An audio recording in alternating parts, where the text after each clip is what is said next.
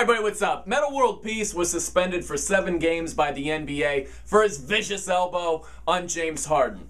It was the right move for the NBA to make, for a couple of reasons. First off, they didn't overreact to a fault based on Metta World Peace's past. Of course, the malice in the palace, the guy was suspended for 86 games. He's done things wrong in the past, really wrong in the past. But it doesn't make sense to assess the present thing that Metta World Peace did wrong by just solely looking at the past. It doesn't make sense. You do consider what he has done before, but you don't consider it solely. That's when you're going to arrive at a wrong conclusion and blow things out of proportion.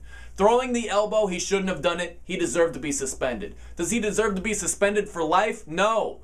If Kobe Bryant threw the exact same elbow without nearly the checkered past as an NBA player as Ron Artest or Metta World Peace, nobody's saying he should be suspended for life. He should be suspended indefinitely. Nobody's saying that.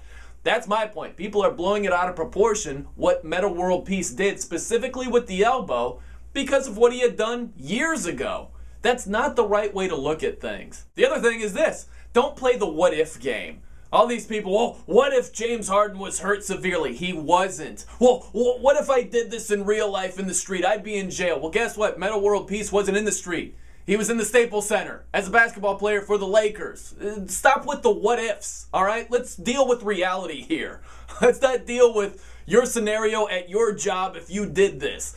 Metta World Peace, as an NBA player doing this, it's not a crime, all right? It's a suspendable offense. And James Harden wasn't hurt severely. If he was, that would change things. The NBA looked at this and did consider Metta World Peace's past. That's why he got 7 games. Kobe Bryant's not getting 7 games for this. Look at some other suspensions this year. Kevin Love got only 2 games for stomping on Luis Scola's face. 2 games. You think Metta World Peace would have only gotten 2 games for doing that? Of course not. Jason Smith bowled over Blake Griffin when he had a fast break dunk attempt. They didn't make a play on the ball, just knocked him over NFL linebacker style. You think Metta World Peace would have gotten 2 games for that? No. No.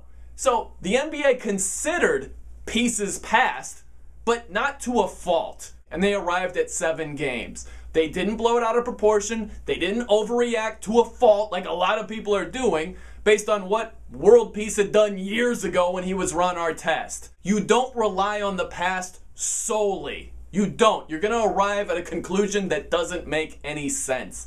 But what do you guys think? Comment below. Did the NBA get it right, suspending World Peace for 7 games? I'm Brian. No, that's a no-brainer.